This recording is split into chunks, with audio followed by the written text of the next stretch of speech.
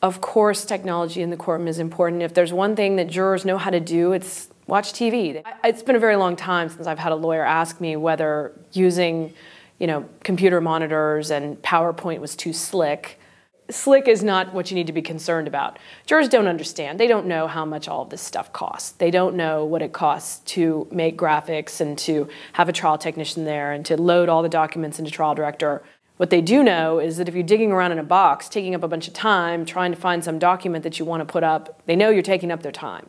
So the key to technology is not only the fact that jurors need to be able to see what you're talking about. They'd like pictures with their stories, certainly with documents and things like that. Also, to the extent that you can use creative graphics. And when I say creative graphics, I don't mean bullet points on a PowerPoint. What I mean is if you're trying to convey an abstract concept that's challenging, go get a very experienced graphics consultant who does litigation work and considers themselves a trial consultant, a visual storyteller, and get them to help you make the demonstratives that you need. Very often in a trial, the demonstratives I'm describing, there's just a handful of them. But sometimes they can be outcome determinative in terms of whether or not the jury is going to understand the difficult, abstract information that you're trying to convey. I think using different modalities in the courtroom is very important.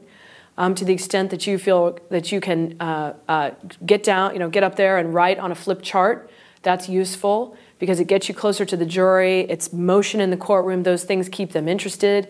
Obviously, documents and things coming up on the screen and using Trial Director to zoom in and highlight is very useful. Very often, boards are useful. If you've got a timeline or some other piece of demonstrative information that you want to put in front of the jury and you want to have that, you want to be able to just sort of leave it up, lean it against your table, and then the jurors always have it there to refer to. Plus, using all those different modalities allows the jurors to sort of stay interested, stay awake, and keep tracking your case. You've got to have an experienced trial technician in the courtroom running all of this.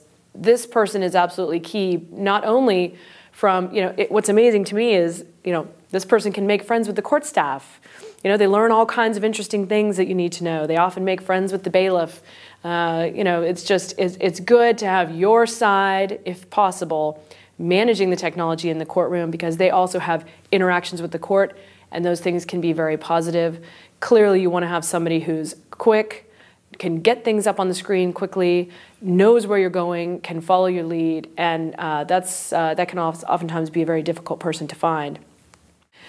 It is important that technology not be intrusive. It's meant to be helpful. It's meant to be there to aid. The technology itself, if you have the right person managing everything, will not be intrusive. But there's one thing I would warn against, and that is those darn bullet points on a PowerPoint. There's just nothing more distracting.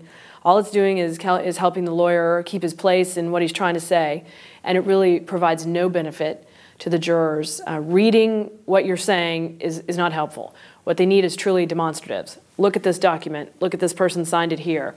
Look at this creative graphic that shows the flow of this information or whatever it is.